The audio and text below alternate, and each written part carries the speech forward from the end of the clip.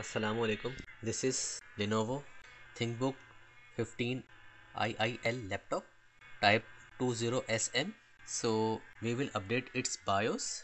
Its processor fan is faulty, so that is why it is creating noise. So for the time being, just ignore it. The current version of BIOS is 25WW, and there is an update available which is 31WW. So we will update it. I have downloaded the file, and the power adapter is plugged in, as you can see, and I'm closing the background things. I'm closing also. So this is the file. Just right click, run as administrator.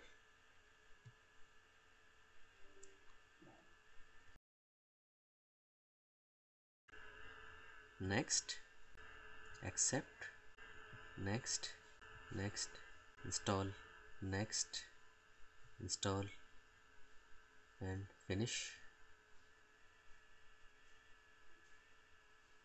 The tool will start flashing in 5 seconds.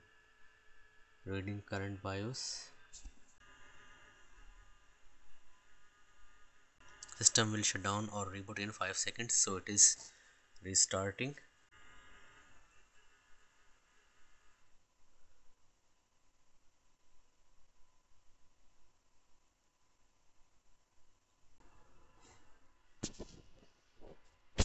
So this thing will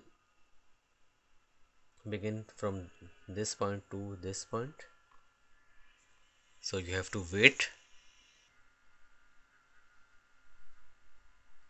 BIOS is updated successfully. System will shut down or reboot in 5 seconds. Stay relaxed.